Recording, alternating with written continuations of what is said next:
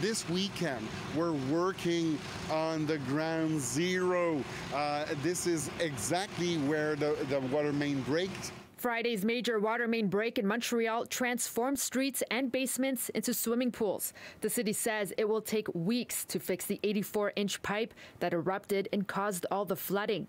It's unclear what triggered the nearly 40-year-old pipe to break prematurely.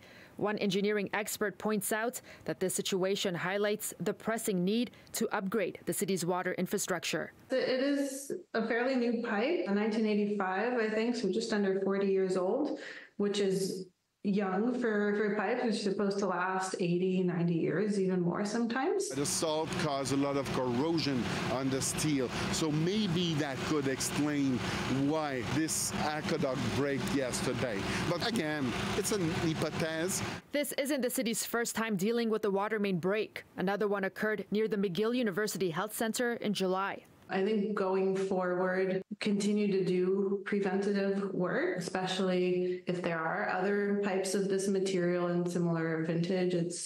It's worthwhile inspecting. A 2019 Canadian infrastructure report card found that 30% of water infrastructure in the country is in fair, poor, or very poor condition.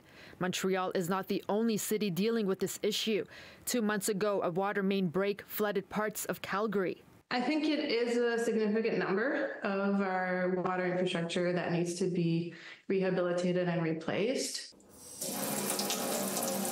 Due to the nature of the burst and as a precaution, the City of Montreal issued a boil water advisory on Friday, which impacted 150,000 homes.